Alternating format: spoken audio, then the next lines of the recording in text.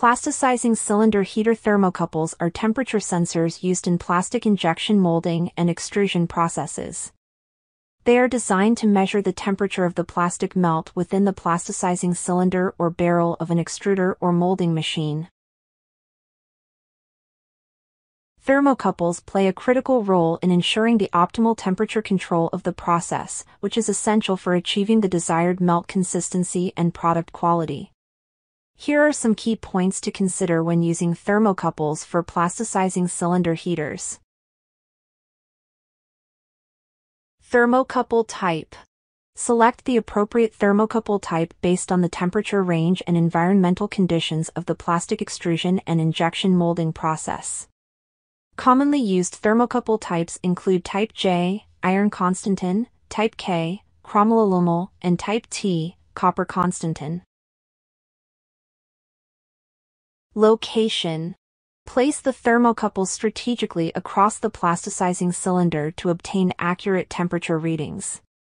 Consider factors such as the geometry of the cylinder, the flow of the plastic melt, and potential hot spots that may affect temperature distribution.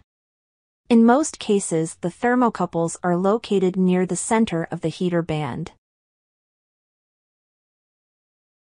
Installation.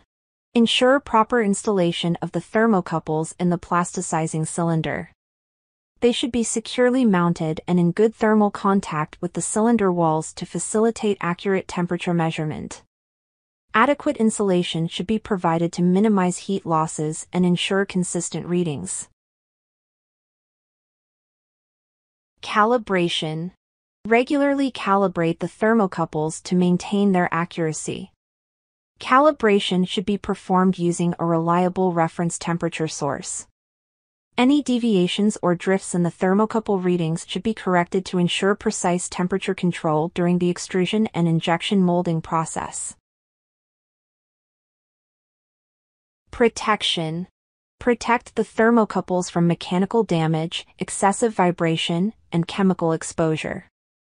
Shielding or protective covers can be used to safeguard the thermocouples from potential hazards and extend their lifespan. Maintenance. Implement a routine maintenance program to inspect and clean the thermocouples regularly. Any buildup of contaminants or debris on the thermocouple junction can impact their performance and accuracy. Monitoring and control. Integrate the thermocouples into the process control system for real-time temperature monitoring and control. This allows for immediate adjustments to the heating elements to maintain the desired temperature profile.